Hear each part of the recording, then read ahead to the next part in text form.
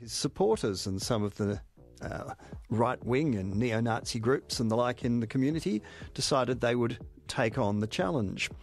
Needless to say, Victoria Police, as so often happens, found themselves in the middle. Unusually, though, Victoria Police on other instances of similar occasions have found themselves able to keep the different groups separate. But unusually, last night in Melbourne, that somehow didn't happen. We'll find out why in a moment. But more importantly, what do we do in a democracy when someone wants to use the Achilles heel of free speech to try to unsettle people and indeed challenge some of the values that glue us together as a society? What's the appropriate response? Do you think it's good that someone's able to make these sorts of speeches in a city like Melbourne, or do you think they should be stopped from doing so? Well, whichever way you go, there are consequences, and we'll thrash it out with you this morning. You're with John Faine on ABC Radio Melbourne. Call 1300 222 774 or text 0437 774 774.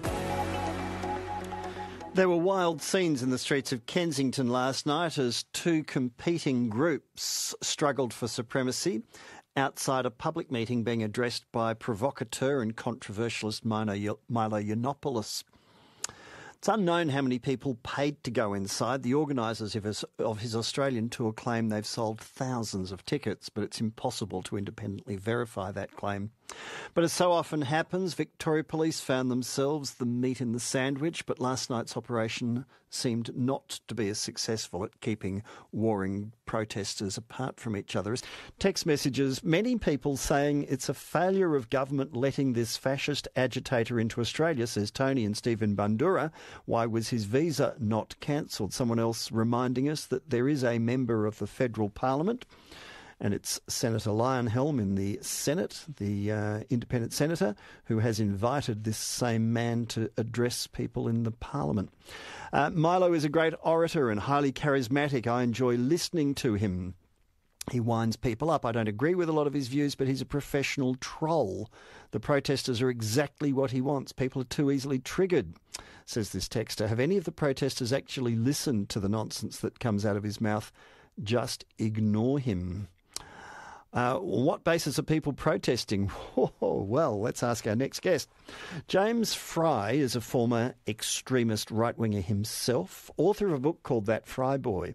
He now works in what's called the counter-violent extremism sector. He turns his personal experience of being a romper-stomper type character into now working with governments around Australia and online to, well, basically tell people the error of their ways. James, good morning to you. Good morning, John. Thanks for speaking with me. Well, thank you indeed for giving us your time. We'll come to your personal story in a moment, but first of all, you just heard what the Victoria Police's response is. Do you think they're getting it right from a policing point of view? Oh, listen, I can't comment on policing tactics. It's certainly something far outside my remit. Certainly, in the work I do with police, I know that, the vast majority of them are strongly committed to keeping everyone safe, regardless of their ideology. And, I take my hat off to anyone who's willing to stand between two groups of warring protesters and, put their bodies on the line. So, unfortunately, I can't comment any more on that. On the tour that this particular provocateur and professional controversialist is making, not just here but in all sorts of places all around the world, I suspect if the media didn't give him the magnification that it does, and I plead guilty along with everyone else here, he'd probably talk to about 12 sad and lonely people in a tiny hall and no one would take the slightest bit of notice. Yeah, I'm very much inclined to agree with you, and unfortunately I think, yes, the media certainly perhaps have given him a lot of unnecessary airtime to fuel, his repugnant views. But at the same time, I was gravely disappointed to learn of the actions of the counter-protesters yesterday because essentially it just plays straight into his narrative and gives him attention that, he's thriving on right now.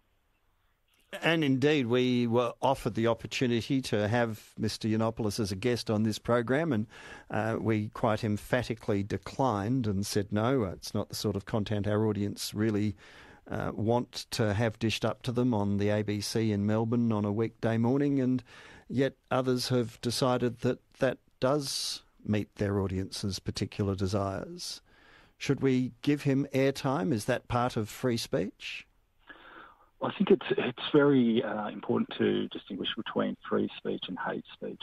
One of the great things about Australia is that, we've entertained a wide spectrum of ideas over the years, both left-wing and right-wing. And I think in many ways that is what makes Australia such a great place to live. We can often cherry-pick the best from all political ideologies. But I think there's a difference between, say, giving someone with a right-wing perspective airtime and someone who is on the extreme. And certainly, we don't have daily talk pieces from the Communist Party or the Socialist Alliance. So the idea that, in the name of free speech, we should also be giving someone like Milo and his extreme views airtime, that doesn't wash with me. Certainly, do I believe someone like him should be censored from all platforms? Well, perhaps not. But certainly in terms of, mainstream media, in terms of publicly funded media, I don't think there's any space for, taxpayer-funded airtime to be given to such, repugnant ideologies. Oh, no, not for a moment do I believe in censoring. Not for a moment do I believe in anything other than people deciding what they think is appropriate for whatever media they work on, and it's entirely up to each individual, and their audience will judge them accordingly. I am firmly of the view myself, though, I'm happy to be told I'm wrong, I'm firmly of the view that someone like Mr. Yiannopoulos likes nothing more than causing people to go to fist fights and battles on the streets outside where he is performing, and that, in fact, is precisely the reaction he's looking for. Oh, absolutely. And we see this cycle occur with all forms of extremism, basically. We saw it with the counter-protests at the Bendigo Mosque rallies in Bendigo in 2015. I was speaking, in a confidential discussion with a senior police officer who works specifically with hate groups and targets hate crimes, and he said some of the actions of the counter-protesters, even though they were motivated from a place of probably quite good ideals, some of those violent actions played right into the narrative that anyone who opposed the United Patriots Front were obviously crazy. People saw some of these crazy counter-protesters in play, and it actually served to bolster and increase recruitment within these far-right groups rather than counter it. And certainly this is what we see with people like Milo too. Part of his narrative is, if you don't agree with me, you're a brainwashed, delusional lefty.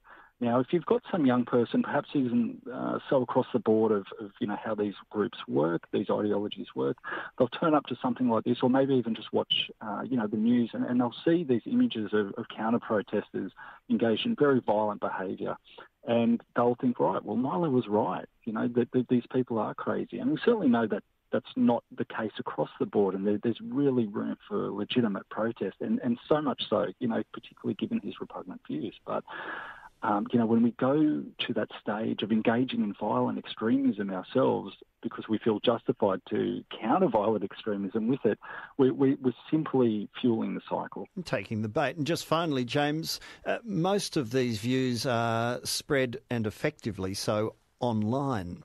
So the online billionaire empires, the Facebooks, the YouTubes, the Instagrams and so on, what, if any, responsibility do you think they have in this trafficking?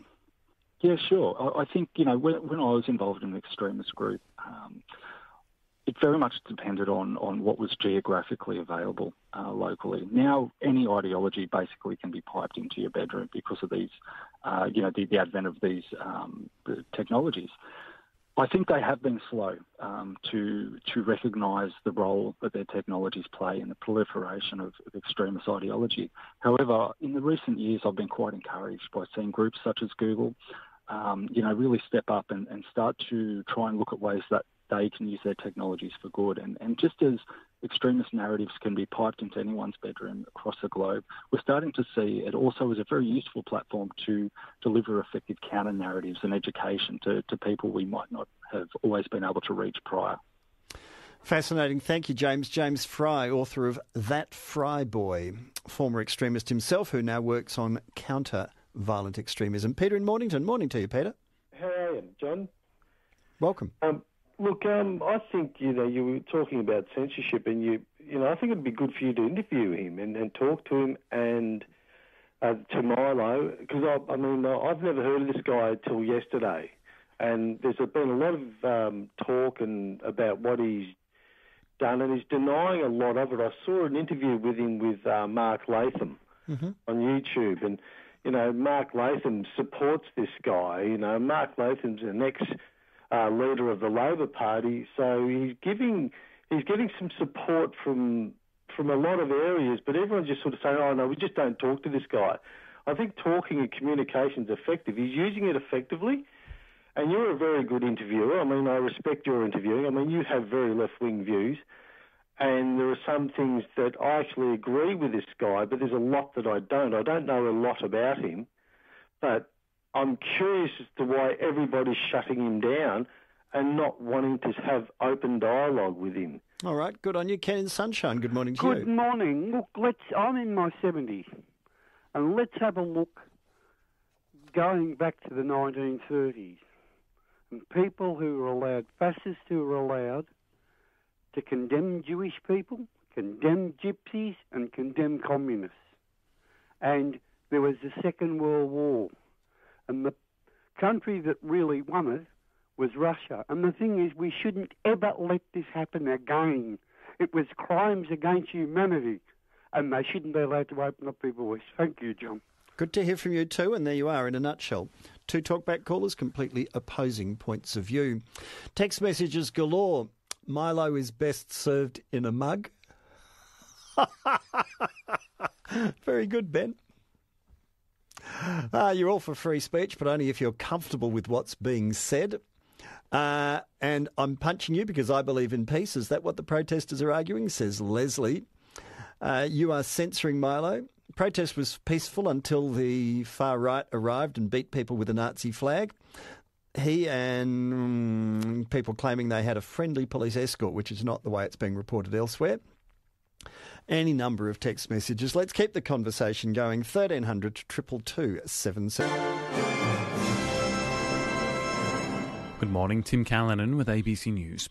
The Victorian opposition says the Andrews government needs to change the law and tackle the protest culture if it wants to avoid the violence seen outside a political event in Melbourne last night.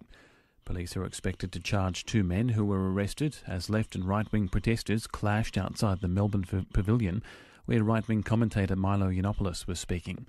The Shadow Attorney General, John Pizzuto, says a culture of violent protesting has been on the rise over the past 2 years, which the Andrews government needs to address. He says the government also needs to reintroduce police move-on laws, which allowed police to manage, if not prevent, similar situations. It really does need to take some proactive steps to tackle this culture of violence by these protest groups, because we're seeing this now on a regular basis. And it wasn't too long ago that you would see protests, but they wouldn't be violent like this. There is a real need to change the law, but also to tackle the culture. You're with John Faine on ABC Radio Melbourne. Call 1300 222 774 or text 0437 774 774. 7 minutes past 9. Text messages about the far-right provocateur Milo Yiannopoulos last night continue to come in thick and fast. We need to build a wall, a huge wall. Someone else saying that Holocaust denier was denied a visa. Why is this man any different? Milo appeals to a certain kind of man. Note no women phoning to support him. We engage with climate deniers and look where we are. The same will happen with ultra-nationalists. I'd like to hear you interview him. He spews his views and abuse and bile, but nothing rational. So much confusion around the meaning of free speech, claims Nicholas from Upper Beaconsfield. Free speech protects your right to voice your opinion. It doesn't guarantee you a platform from which to do it. And he's older, a regular text messenger, says, I'm amazed how you manage to be both left and right-wing all at the same time. I'm not quite sure how I managed that either in your eyes, but there you go. That's a smattering of your text messages. We'll get back to your calls and your commentary on that issue shortly.